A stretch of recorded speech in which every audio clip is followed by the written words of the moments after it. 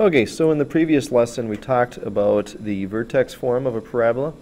Today we're going to look at equations in the vertex form and look at how to get them into standard form. And as you may recall, standard form is ax squared plus bx plus c. Now the way that we're going to do that is we're just going to simply follow the order of operations. So let's look at an example here where we have y minus 16 equals 3 times x minus 5 squared.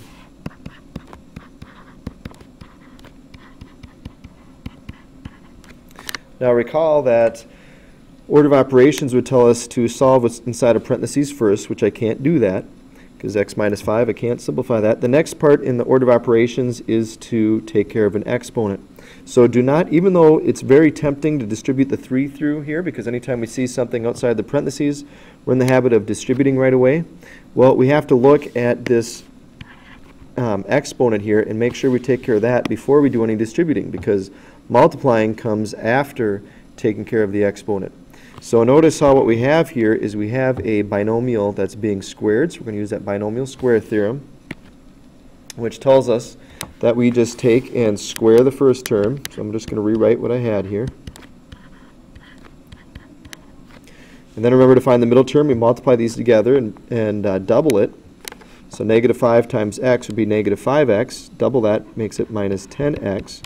When we square the negative 5, that becomes a plus 25.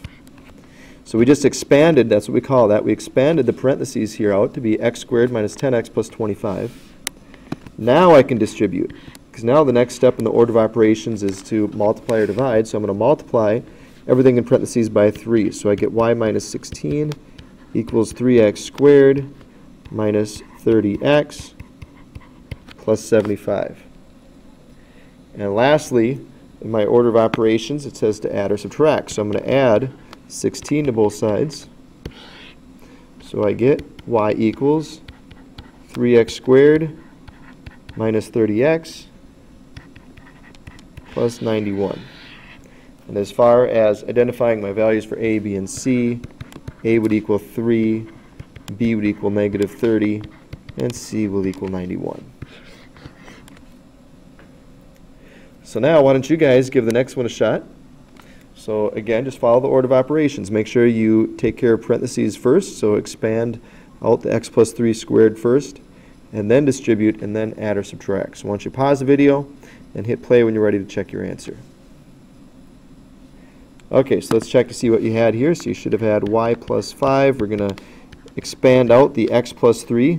So that becomes x squared plus 6x plus 9. The reason why it's 6x in the middle, if I multiply the 3 times the x together, I get 3x. Double that, you get 6x. And again, 3 squared would be 9. So now I distribute the 4 through.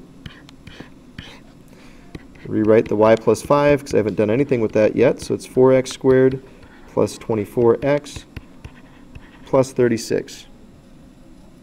Now I subtract 5 from both sides, giving me y equals 4x squared plus 24x plus 31 is my final answer. And my a, b, and my c, a in this case would be 4, b would be 24, and c would equal 31. Now the congruent parabola theorem you can write down. We're not going to emphasize this too much right now, but it just basically says if I want to compare two parabolas without having to graph them, to see if they're equal to each other, if I have one equation like y equals 2x squared and the other one is y equals 2x squared plus 6x minus 3, these two parabolas would be congruent to each other because of the fact that these two parts are the same. Y equals ax squared is the same for both of those. Well, one part that I did not include in your notes that you need to have that I forgot to type in here is this equation. This equation gives us the height of an object after a certain period of time, and where time is the t in seconds. The variables here, the v sub 0, that's what that represents your initial velocity, and h sub 0 represents your initial height. Now, the gravity is going to be a number. We have to figure out what that is. If your measurements, if you're dealing with a story problem, it's all given in feet, we're going to use 32 as your acceleration due to gravity. And if all of our measurements are given in meters. We're going to use 9.8 meters per second squared. So let's look at an example where it says, where we have to come up with the equation here. It says, find an equation for the height of a ball thrown from this is supposed to be an initial height of 6 feet and an initial velocity of 4 feet per second. So my equation would simply be h equals, the fact that everything is in feet here tells me I'm going to use my 32 feet per second.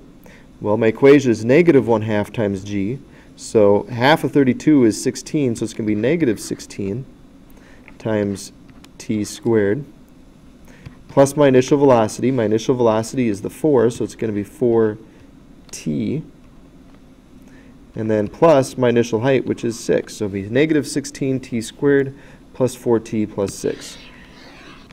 So that's how you'd come up with your equation. Now sometimes they're going to give you the equation and we have to do some things with it. Like, let's look at the next example. Here they give us an equation. A thrown ball has a height of -16t squared plus 59t plus 4 after t seconds. Find h when t is 0, 1, 2, 3, and 4. So I'm just going to set up a table here to find the height after these certain times of 0, 1, 2, 3, and 4 seconds. So if I put 0 in this equation, I'm going to end up getting 4 as my answer, because 0 squared is 0, and 59 times 0 is also 0. So this whole first part would be 0 plus 4 is 4. Put 1 in there. So essentially what I'm doing here is I'm going to take -16 times 1 squared plus 59 times 1 plus 4. Doing so, when I type that in my calculator, it's going to give me 47 as my answer. If I put 2 in there, you can do that on your calculators. Just go back and edit that and change those to be a 2. And when you do that, -16 times 2 squared plus 59 times 2 plus 4 is going to give you 58 as your answer. Do that again. This time replace it with a 3. So do this on your calculator. You're going to get 37 as your answer. And if you do it another time with 4,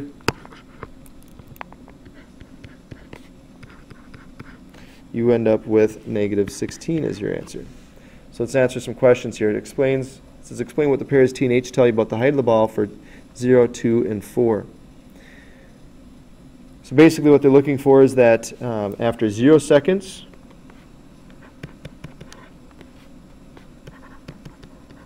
the height of the ball was 4 feet. So that's what that means. After 0 seconds, the height of the ball was 4 feet.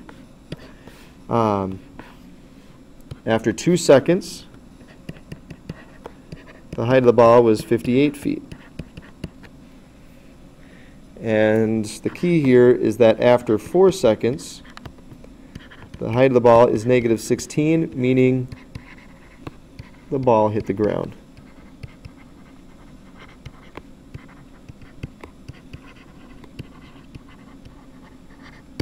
Or you could also say something along the lines of between 3 and 4 seconds the ball hit the ground. Because after 3 seconds the ball now is coming back down again. It's 37 feet above the ground. Where after 4 seconds it's -16. So between 3 and 4 seconds the ball hits the ground. Now they say to graph the domain, graph these coordinates. So here we have our grid already set up for us. So after 4 seconds, 0, 4 would be just under halfway here. After 1 second, it'd be up to 47, which would be a little over halfway. After 2 seconds, it'd be up to 58. After 3 seconds, it's down to 37. And 4 seconds, it's down to -16.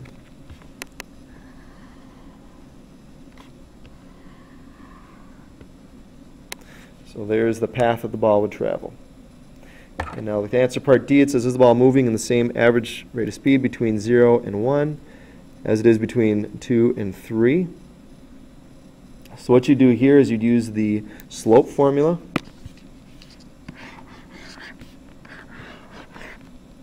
Between 0 and 1 and 2 and 3. So to do that, you'd take, subtract your y's, so it'd be 47 minus 4. Because again, the rate of change is the same as the slope. That's why I'm doing this. So So it'll be 47 minus 4 over 1 minus 0, which gives me 43 feet per second would be my speed between 0 and 1 second. For the second part, between 2 and 3 seconds, I would take 58. I could do 37 minus 58 over 3 minus 2. Whoops, which in this case would give me negative 21 feet per second. Having a negative speed is possible. It just means that instead of speeding up, where the first one was speeding up, going 43 feet per second, going between 2 and 3 seconds, it's slowing down now at 21 feet per second. Or another way to look at it is it's dropping, would be a better way to phrase it. It's dropping at a rate of 21 feet per second, where here from 1 to 2 seconds, it was increasing, it was going up at a rate of 43 feet per second. Okay, we're going to end there. Actually, if you want to do these on your own, you can. But otherwise, I'm just going to let you go with that so you can go ahead and start working on your assignment. So basically, the key here to doing these problems is mostly on the front here, making sure you know that to get it from vertex form to standard form, you just follow the order of operations. Don't forget to wait to distribute until after you've expanded the parentheses. And the other thing you want to make sure you know is this formula, because in the future you're going to have to come up with this formula on your own like we did in this example on this first page. So good luck on your assignment.